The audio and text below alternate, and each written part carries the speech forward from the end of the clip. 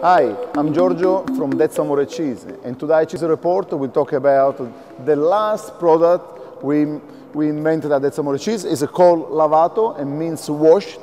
I can see the skin, the rind of this product is become, after a few washes with a special solution we're using, it starts to become orangey, yellow, pinkish. This is just the rind.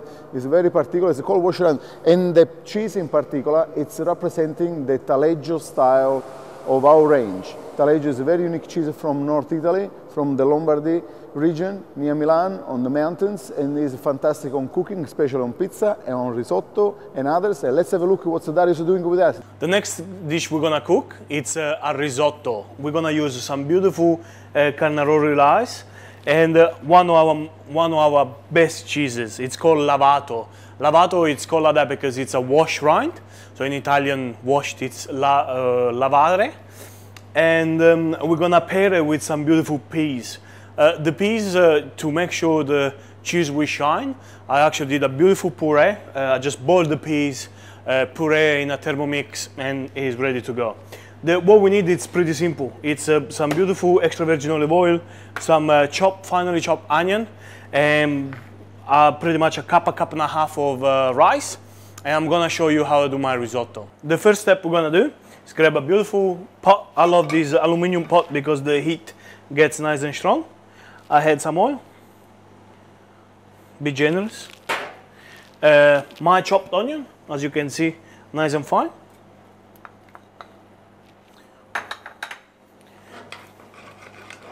You let it fry a little.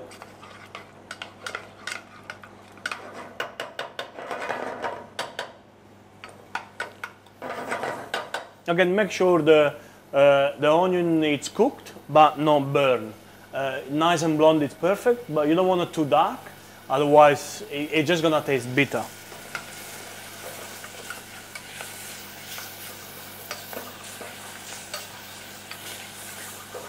You see, beautiful, the onion sizzling, perfect.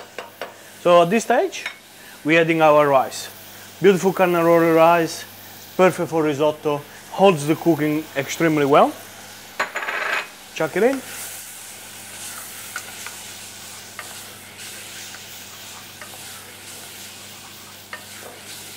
Let's toast your rice. So when it's beautiful, nice and toasted like that, I had my wine. You want that sizzling happen. You want the wine, make sure it's cleaning up all the pan. When you can't smell any more wine, that's when it's ready to go. There is no other tricks. Just when you can't smell wine, that means your rice is not gonna be winey. So we'll be cooking our rice for 20-25 minutes. I like nice al dente. As you can see, the size nearly double it for what we had. When I'm happy with the consistency of the rice, I'm just gonna add my peas puree. It will give the beautiful green color.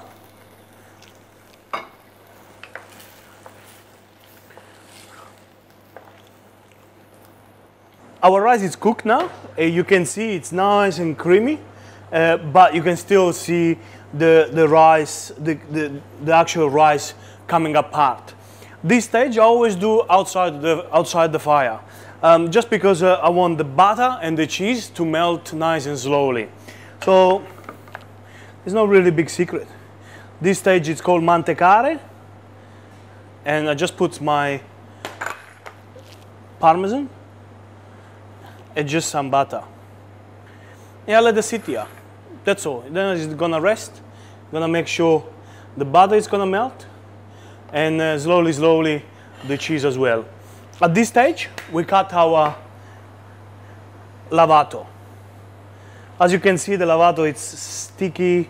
It has a beautiful wash rind. It's one of a kind, definitely here in Australia.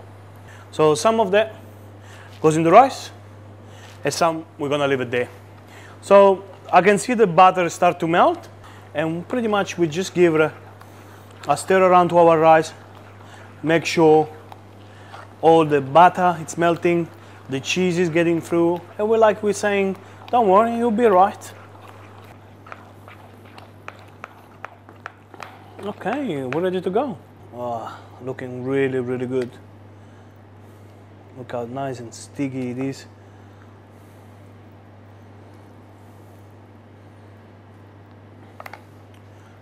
I'm just gonna give a few taps underneath. You can see already the beautiful lavato there. I'm just gonna finish it up with some extra. And that's where we done our beautiful risotto with lavato and peas. Enjoy!